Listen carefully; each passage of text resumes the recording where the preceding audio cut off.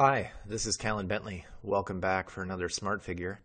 After watching this video, you should be able to describe the relative plate motion that results in transform plate boundaries and the sorts of geologic phenomena we associate with those boundaries.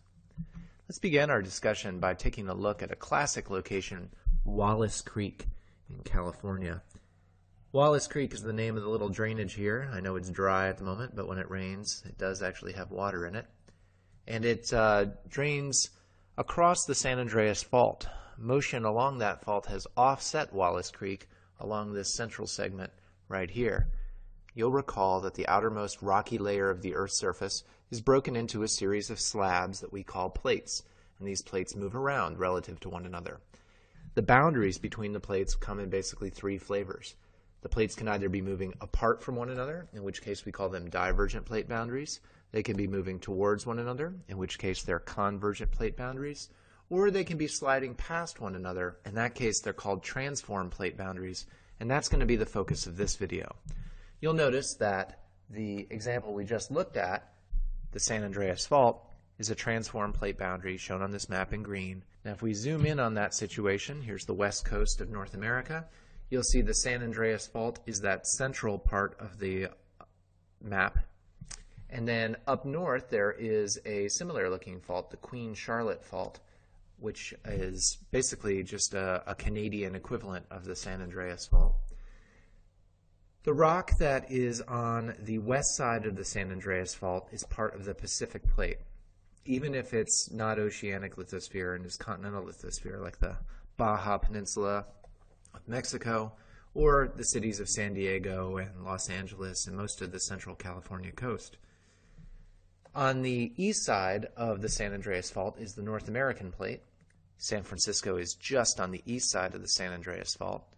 It runs from the top of the Gulf of California up through central California and then offshore at Cape Mendocino. So this is Cape Mendocino up here.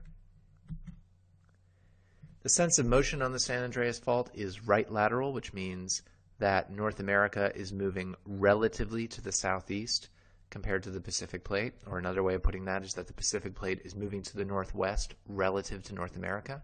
These are not necessarily absolute motions, but they're just descriptions of plate motion relative to the neighboring plate.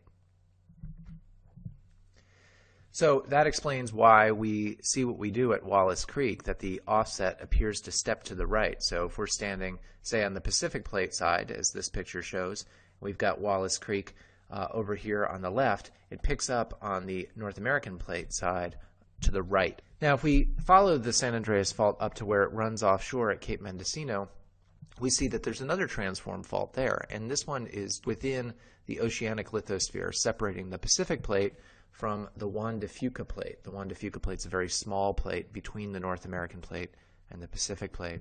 So we're zooming in here on the Mendocino Fault in this central segment. And what's happening here is we've got a spreading center, so an oceanic ridge where new oceanic crust is being generated, basically making new Pacific Plate, making new Juan de Fuca Plate. But then because of the zigzag nature of the plate boundary, we end up having the Mendocino Fault accommodating differential motion between the Juan de Fuca Plate and the Pacific Plate. And that basically means that the two plates are scraping together there. So that brings us to this image in the book, the one that's designed to illustrate the concept of a transform fault. This is looking at a segment of oceanic ridge which has two plates. In this case, it's the African Plate and the South American Plate moving relative to one another. So basically, over time, the African Plate pulls away from the South American Plate, and as it pulls away, new oceanic crust is generated in the little gaps in between, like right in here. And you'll also notice that there's a portion of the plate boundary, like right here and right here, where the two plates are just scraping against one another. So there's grinding action there, earthquakes being generated as the two plates grind against one another. And that would be a nice example of a transform fault. So if we were to add some labels to that figure, we would see something that looks like the upper right of this image. You can see that these transform faults are what they're called when they're active, when the two plates are actively scraping against one another.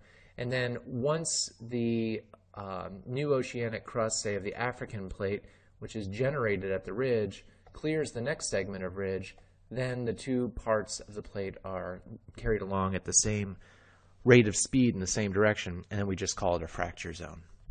So here's a little question for review.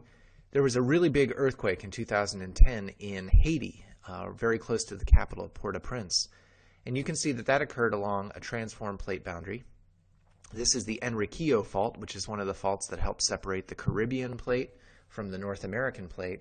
And you can see that the sense of motion here is left lateral. So if you're standing on the Caribbean plate looking north at the North American plate, it looks like the North American plate is moving to your left. So keeping in mind the lessons of Wallace Creek, what would you predict for changes to the shape of the island of Hispaniola and the nation of Haiti given geologic time operating on this fault? If you said that you would expect the coastline of Haiti basically to move this way over time, or that this long peninsula basically is going to move towards the east over time, then congratulations, that's the answer that I was fishing for. Thank you very much for your attention. This has been A Smart Figure.